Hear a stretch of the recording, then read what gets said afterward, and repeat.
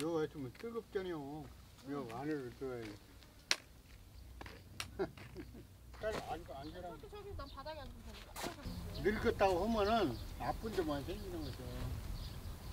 아무것도 없고 쓸모가 없어 사람이. 왜 쓸모가 없어요?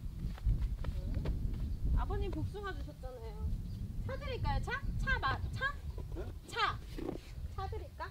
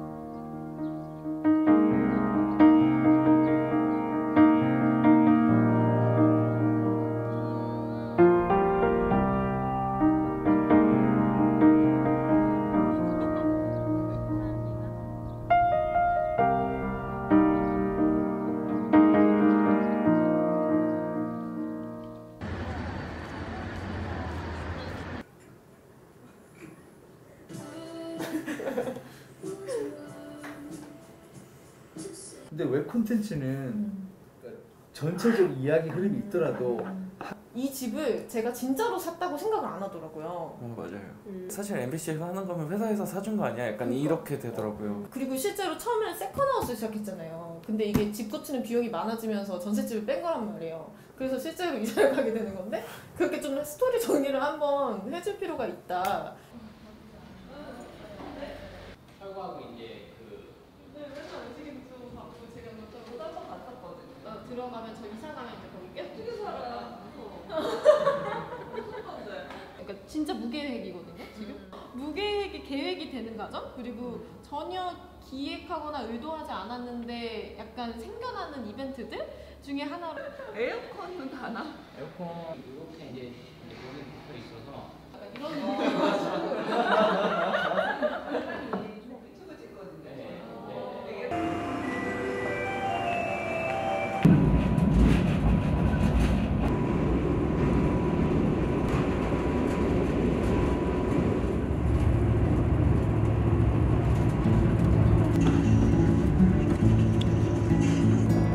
First time I saw you, didn't think about it. You just breezed by like a regular guy.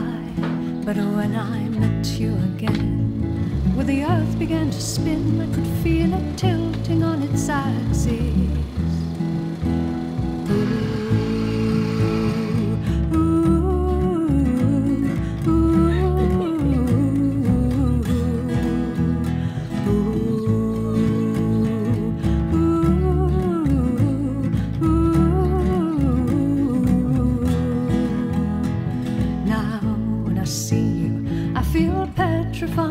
Cause you're so much more than a regular guy.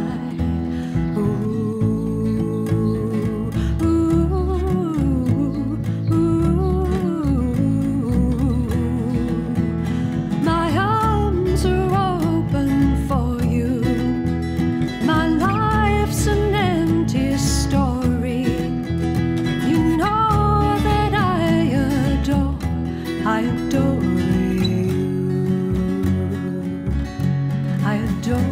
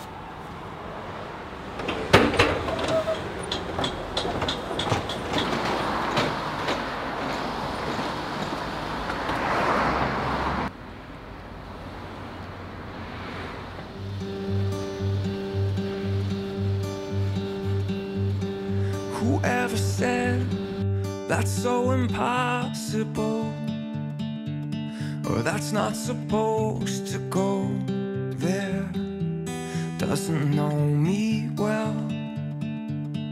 'Cause I know that today holds more, yeah, so much more, so much more, yeah, so much more.